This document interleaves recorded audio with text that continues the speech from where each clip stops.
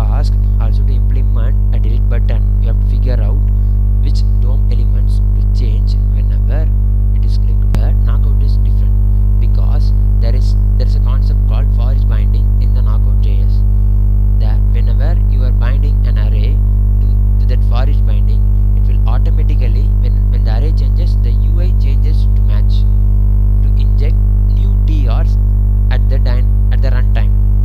For example, you can declaratively bind a span to display a number of items as follows. Like whenever in this example that displays the count of an array.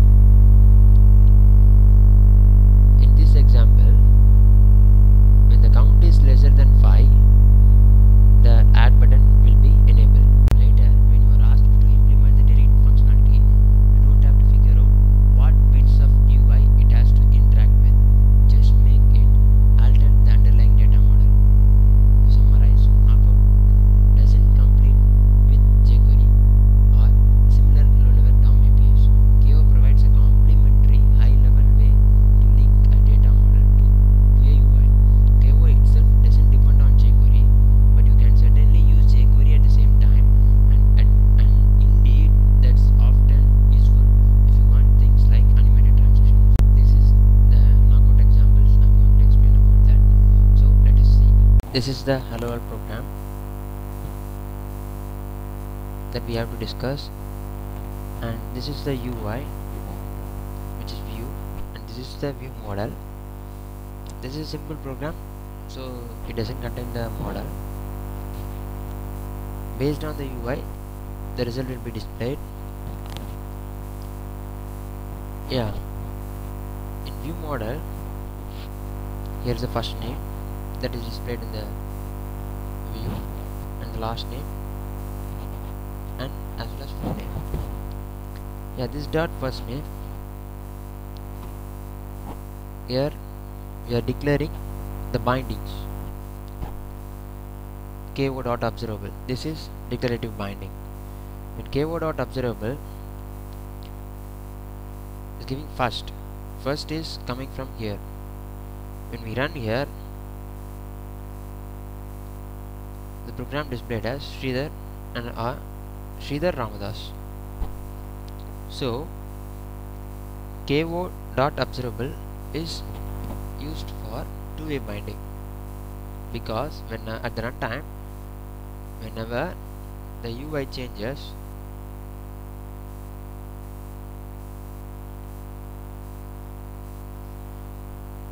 the full name also changed, because this is KO dot computed function.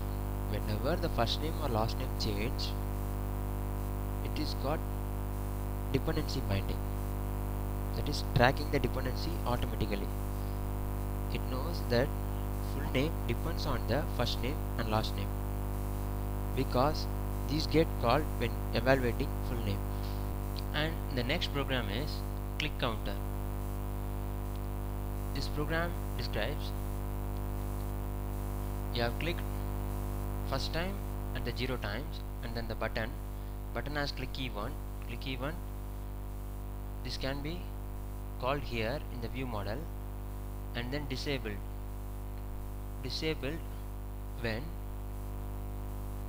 is greater than equal to 3. The number of clicks is greater than equal to 3. This div, when it is visible when it is greater than 3, and this button also, including the button. So here, when we apply bindings first time, it will display it as 0 because it was unchanged. When we give it like this, it is one-way binding. So when we click the button,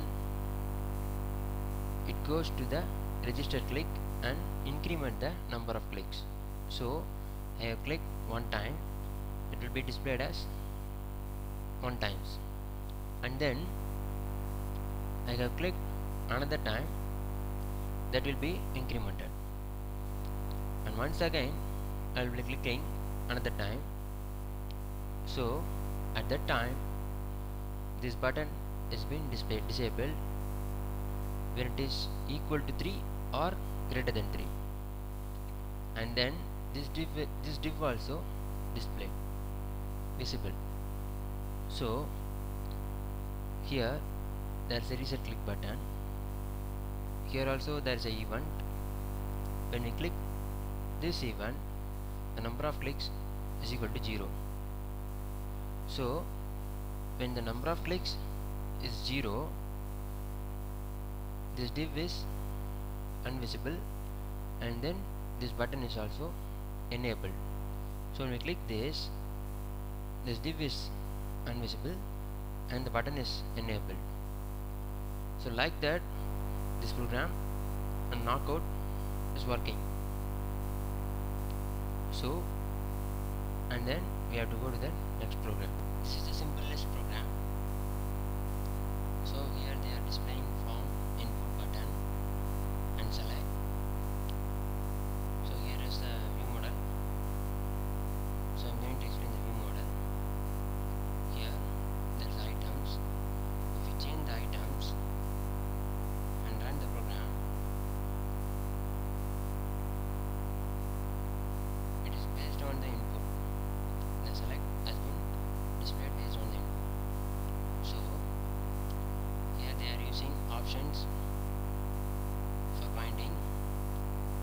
There's a concept called observable array. When we give it as observable array, it automatically binds the options. So here the button will be enabled whenever this input value is length greater than 0. So whenever I'm entering the text, the button will be enabled. So after I'm clicking add, it automatically, when I'm clicking add, so it calls to the add item. At that time the array has been updated, and that will be adds the item, and writing to the items observable array causes any associated UI to update. So this is two-way binding. Whenever the array updates, it automatically updates the UI also. So this is an easy way to work with this. So rather than using jQuery, we can use Knockout. Now you can able to understand the Knockout JS. Thanks for watching this video.